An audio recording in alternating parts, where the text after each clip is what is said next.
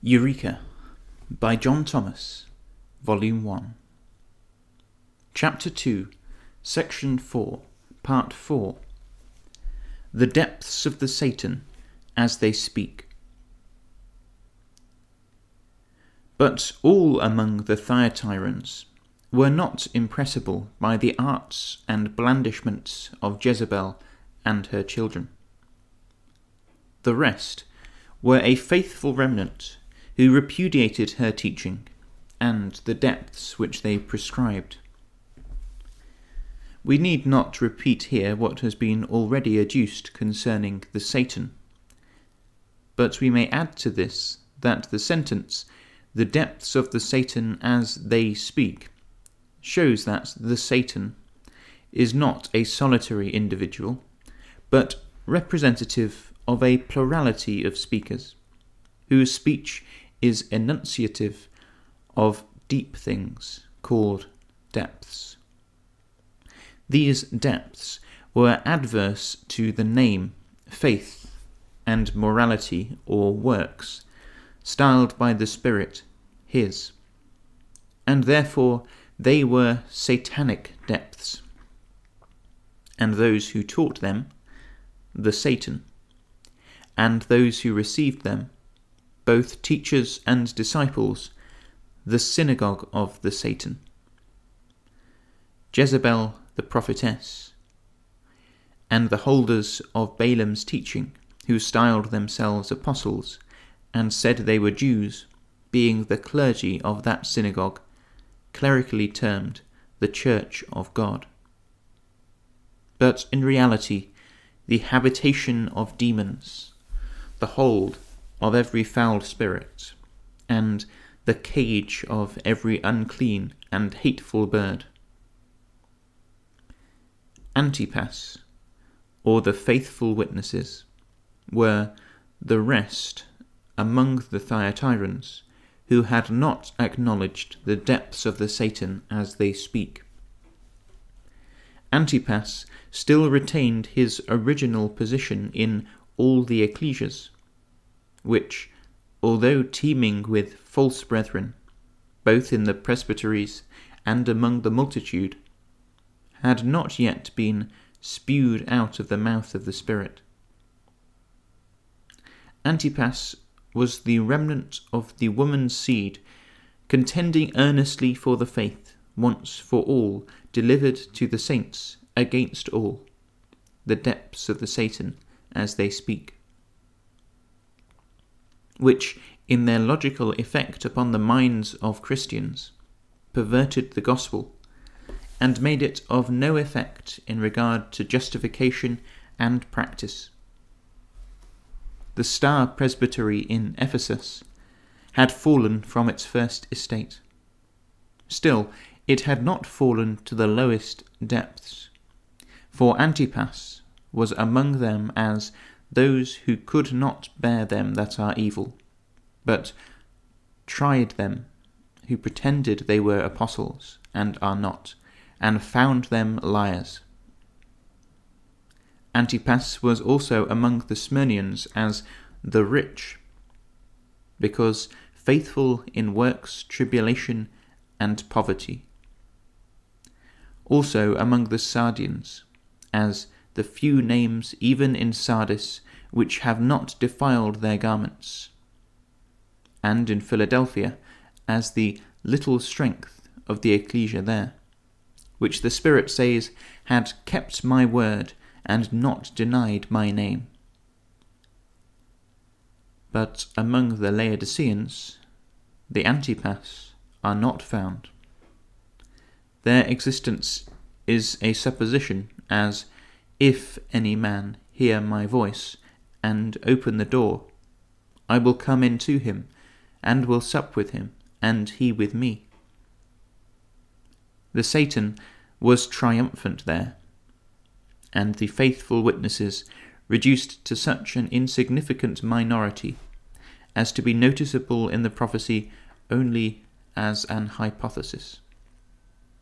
They were a contemptible few, not submerged in the depths of the Satan as they speak, but not enough of them to save the ecclesia from being spewed out of the Spirit's mouth.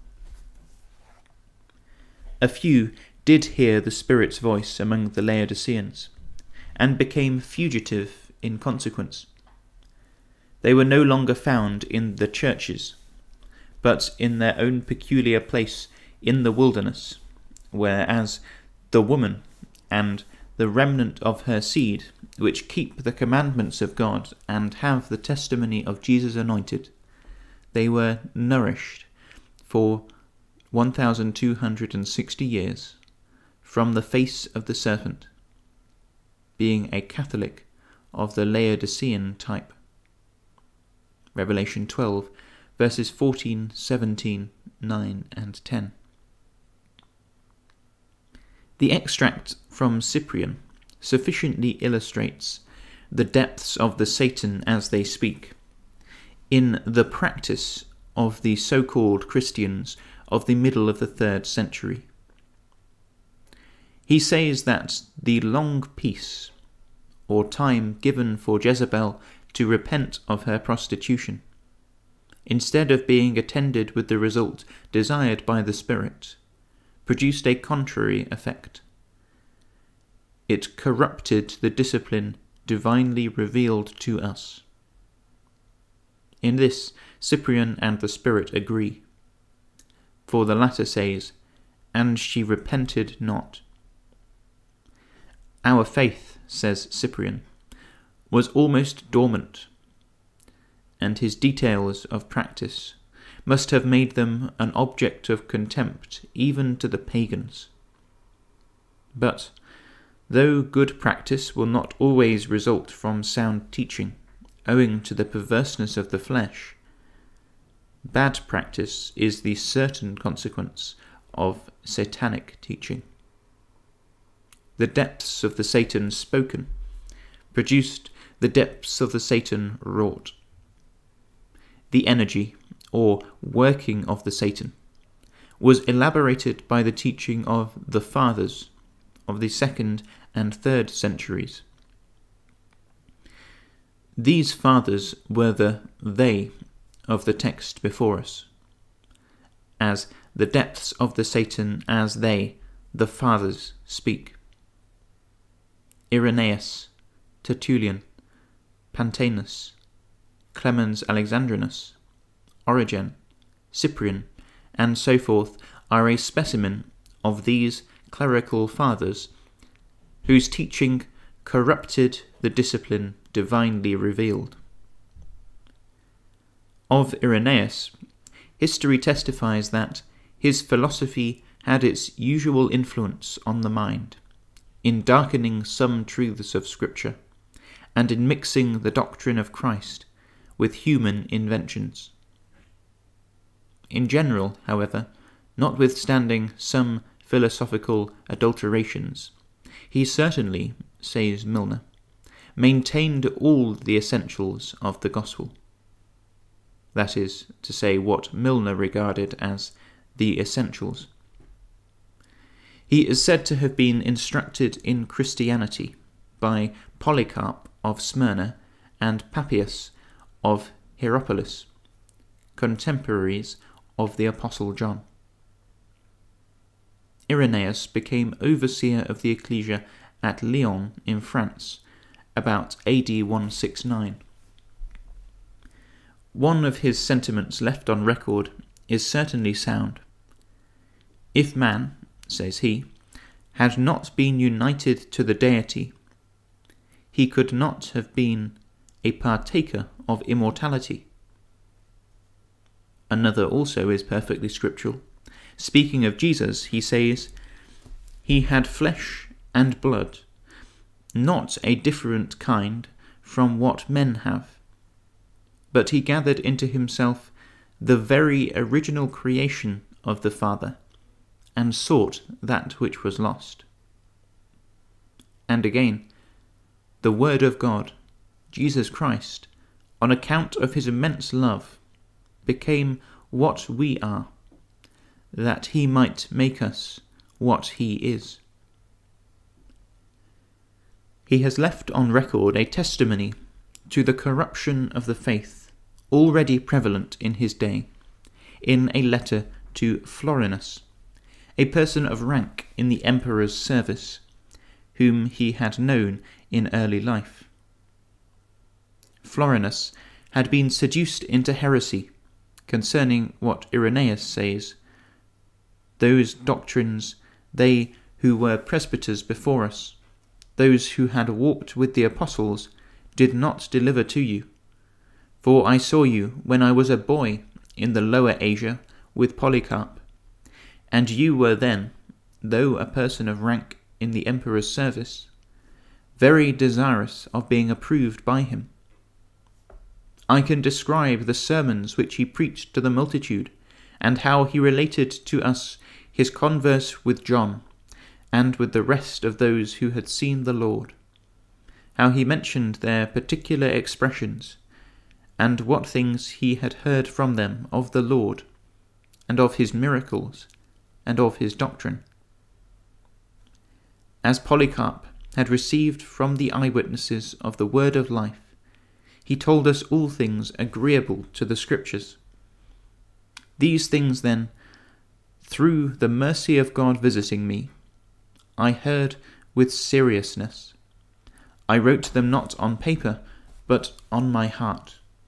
And ever since, through the grace of God, I retain a genuine remembrance of them, and I can witness before God, that if that blessed apostolical presbyter had heard some of the doctrines which are now maintained, he would have cried out, and stopped his ears, and in his usual manner have said, O good God, to what times hast thou reserved me, that I should endure these things? And he would immediately have fled from the place in which he had heard such doctrines. Polycarp suffered death AD 167. At one time, he and Irenaeus lived together at Smyrna, and held the same opinions. One Evaristus wrote an account of Polycarp's martyrdom, which was adopted by the ecclesia at Smyrna, and sent to that sojourning at Philomelium, a city of Lycaonia. The sentiments therein contained may or may not be regarded as those also of Polycarp, their late teacher, and of Irenaeus, his disciple. Speaking of martyrs in general, the letter says, "They despised the torments of this world, and by 1 hour redeemed themselves from eternal punishment. The fire of savage tormentors was cold to them, for they had steadily in view a desire to avoid that fire which is eternal and never to be quenched." Now, the dogma of redemption from eternal punishment by an hour's burning is nowhere taught in Scripture. If Polycarp and Irenaeus taught this, they certainly held a depth of the Satan. As to the fire which is eternal and never to be quenched, it depends upon the sense of the original, whether it be classed with the depths of the Satan or not. In the modern clerical sense of the words, it is a depth. But in the scriptural sense, which is not the clerical, it is not a depth of the Satan, but one of the deep things of God. I apprehend that the Smyrnians, at least the Antipas among them, certainly would have used the expression in the sense of the Apocalypse which had been sent to their star angel or presbytery some 69 years before. There, the fire which is eternal is the fire and brimstone in the presence of the holy angels and in the presence of the Lamb, styled by Jesus to per to aionion, and which he says, has been then prepared for the diabolos and for his agents, apocalyptically styled, the beast and his image, and the receivers of the mark of his name. Matthew 25, verse 41, Revelation 14, verses 9 to 11, and 19, verse 20. This fire is Ionian, because it is kindled when the times of the Gentiles are fulfilled, and at the epoch termed the hour of judgment, which immediately precedes the aeon, which continues 1,000 years. This Ionian fire cannot be quenched. It is like that fire kindled in Jerusalem in the days of Jeremiah, which Yahweh Elohim said, shall burn and shall not be quenched. Jeremiah 7, verse 20, and 17, verse 27. Nevertheless, the fire went out when its work was done, and Jerusalem was rebuilt, and continued for several hundred years, until it was again consumed in another unquenchable fire, which has also in like manner ceased to burn for ages past. Mark 9, verses 43 and 44. This I believe to be the sense of the Smyrnians, not an eternal fire in the sense of the Satan, a fire whose continuance is measured by the years of God. Polycarp, in his last words, prayed for resurrection to eternal life, both of soul and body, in the incorruption of the Holy Spirit. He looked for life after resurrection of soul and resurrection of body, that they might both then become incorruptible by the Holy Spirit. But those who adopted the letter of Evaristus, and styled themselves the Catholic Church of Smyrna, apocalyptically the synagogue of the Satan, declare therein that he was now crowned with immortality and the prize of unquestionable victory. This was equivalent to saying that something called Polycarp had gone direct to heaven and had obtained the prize. This was one of the depths of the Satan, so pointedly condemned by Justin as unchristianizing those who held it. Polycarp and they evidently disagreed upon this vital question, although they styled him an apostolical and prophetical teacher, the bishop of the Catholic Church of Smyrna. If Irenaeus agreed with them that his instructor Polycarp had obtained the prize of immortality without resurrection, if this philosophical adulteration formed a part of his philosophy, the essentials, he maintained, would be of little worth. We suspect Irenaeus was infected with this depth of the Satan, for he speaks of the martyrs hastening to Christ, as though they would enter into his presence before the resurrection. Nay, we are now sure of it, for further on, in his account of the persecution at Lyon and Vienne, he says of Vettius Epagathus, who suffered death, he was, and is still, a genuine disciple of Christ, following the Lamb whithersoever he goeth. A quotation 70 years after John's death, from Revelation 14, verse 4. Now Vettius could only follow the Lamb whithersoever he goeth, after his death, upon the principle of immediate translation to heaven, which was styled the birthday of martyrdom. In another place he speaks of eternal fire in hell for the apostate. But enough of Irenaeus. who suffered death AD 210.